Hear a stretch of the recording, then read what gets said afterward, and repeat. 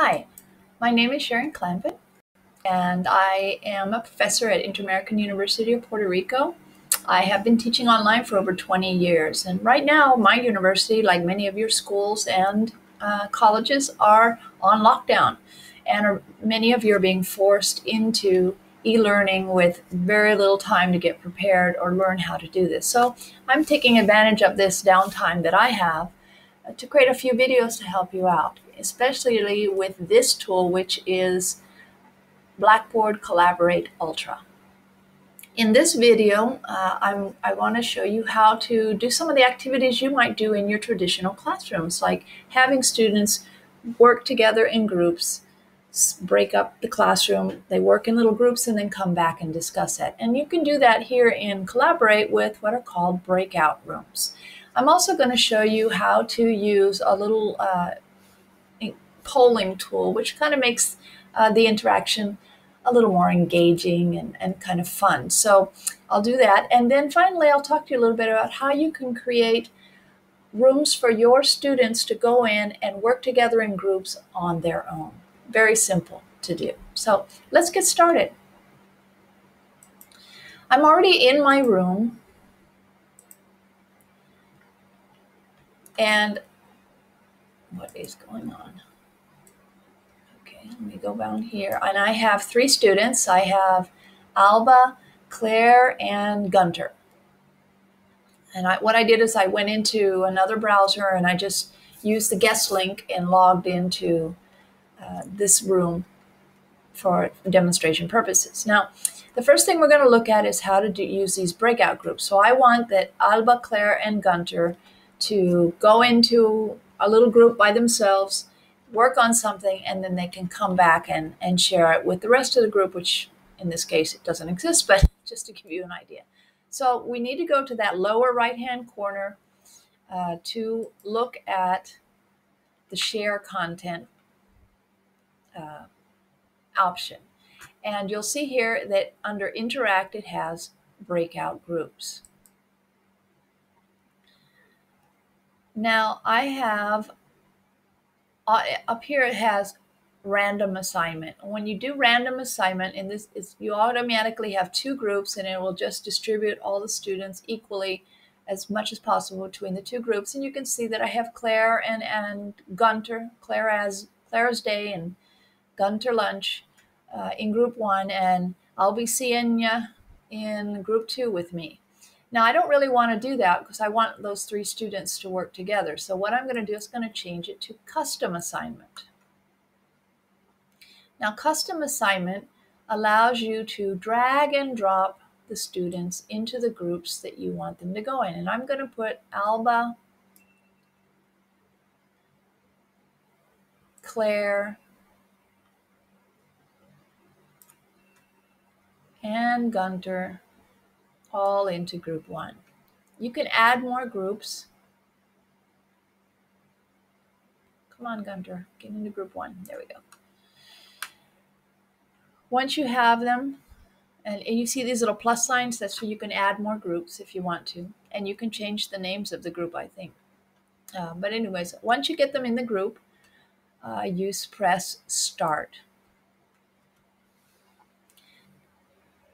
This takes a little while, so you need to make sure your students know what's going to happen, that you're going to put them in the groups, and then a little process will happen, so it takes a little while. I am still in the main room. So now, apparently my students have gotten disconnected, and they are now moving into group one. You can see group one here, I have three students, and I'm in the main room. And you'll also see here that it says I'm the only one in the main room. If I wanted to go in and visit with those students, I can just move myself into one of the groups. And you do that by using the attendee controls that are next to the name of each of the participants. So here we see that I have moved to another group. If I wanted to go in and join the students that are in group one, I would just click on that, and then I would drag myself into that group with the three students that I have. Okay, I would have to press update for me to move to that group. Okay. And now you can see I'm moving to group 1. Takes a little while. Like I say, you have to let the students know that there's might be some time when nothing's happening. Okay, so now I am together with them in group 1. Okay, once the session is done, you're ready for them to all come back and meet in the main room, you just end the breakout group session. End breakout groups by pressing that little circle with the square in it.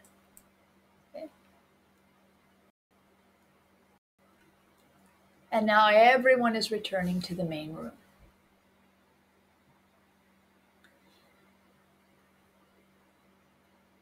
Now there's something that you do need to know while we're waiting for everybody to come back to the main room.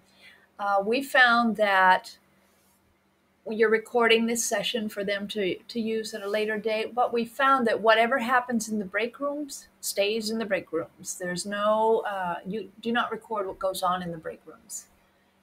So breakout rooms. So just keep that in mind. They won't be able to see anything they've discussed in those rooms. Okay. So that is how you use the breakout rooms. And it's not that hard. It just takes a little time. Make sure that you give the students the instructions about what's going to happen and what they should be doing in those rooms. Now, I'm going to show you another little tool here, which is the polling tool.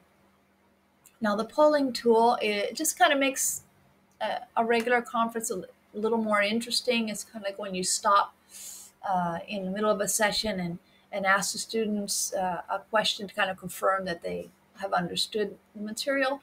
So I'm going to show you a little bit of polling here. It has two options, multiple choice and yes and no questions. Now, for me, the yes and no questions just it doesn't make much sense because you do have the agree, disagree buttons down in the main room. So I don't really understand why you want to do a yes or no, but it exists as well. So you can see I have a multiple choice question, and I'm going to, how much do you know about collaborate? And I'm going to add a choice here. So I want 3 choices. So I have, I love it, and I use it all the time. Second option is I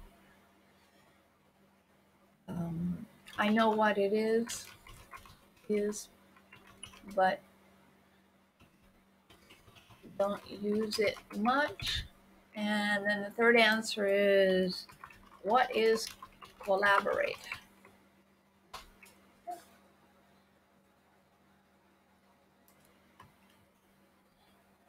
So now I'm going to start the polling.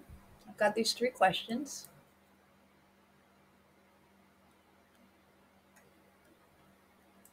And you will see that the little poll comes up here. Now I'm going to go out just for a second, and I'm going to switch. You won't see this, but I'm going to go switch to the different users, and I'm going to have each one of them answer the poll. So the next one, and I'm going to have 2 people say that I don't know much about it. And now I go back to my room, and you can see that the responses are being recorded, and there's a little graph down here at the bottom. So if I want to view the poll, show responses. Let me see. Okay, so you can see 2 people knew a little bit about it, and 1 knew a little bit. Okay, so that's kind of fun. The only thing you do have to know is you cannot do this ahead of time, and you can't do more than 1 poll at a time. So unless you're kind of a fast typer, it can be kind of disturbing in the classroom. It might interfere with the flow of the class if you stop and do that. So, but it is fun if you're somewhat of a fast typer. Okay, good. So that is how to use the breakout rooms and how to use the little polling tool just to kind of mix things up a little bit. Now, what I want to show you, what I want to talk to you about is creating rooms for your students to work on their own. Now, you saw in the first video that I did on the basics of introduction to using Collaborate, how to create a session. So if you haven't seen that, you might want to go back and review that. And one of the options was to, one, leave the room open, so no ending time, so that it's open all the time till the end of the semester, till you stop it. And another option was for you to assign their roles. Now, if you assign them as a participant or a presenter, they can't record the sessions. So what I do is I make sure that everyone who enters into the room, it's an option in the setup menu, is given the role of moderator. They can go into that room anytime they want. They meet together. One of the students will initiate the recording, and you assign them what to talk about. You tell them you need to go in and discuss this assignment together, do this assignment together. They can share files, they can share PowerPoints, they can share their screens.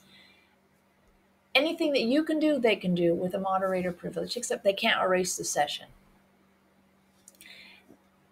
Then you go back, once they've told you that they're done, you go back at another later time and review the recordings and see what happened while they were discussing the different topics. Now, I have used this as for role playing in some of the sociolinguistic courses that I do, that I ask them to role play certain pragmatic aspects. I won't go into details. I've asked them to do group work together with these by themselves. And if they miss a video conference, all of our online courses require video conferences, attendance to these video conferences. And if for some reason they miss a conference, especially if they're like in a different time zone, I have a student in Germany, and I've had several students from California, which is like 4 or 5 hours difference in time. And so they were not able to make it when I planned the video conferences, trying to meet majority of the students' needs. So what I do is I set up a makeup room, and they go in. They're required to contact another student, at least one other student, to go in and meet and discuss the topics that we discussed in the planned video conference. And they do it, and they don't have any difficulty. As long as you give your students enough information, enough instruction, they're able to do these activities on their own, and you don't have to be with them every second. Well, I hope this video conference helped you do some of the kind of activities that you would like to do in your classroom with your students, and you have a good time. If you have any questions, feel free to contact me either in the comments to these videos or on Facebook. I have a page, Clampett's Continuum, or you can write me to I'm in Twitter, I'm an SA Clampett, and if you want to write me an email, SCLAMPIT, Clampett, at Ponce, PONCE, inter.edu. Have fun. Bye.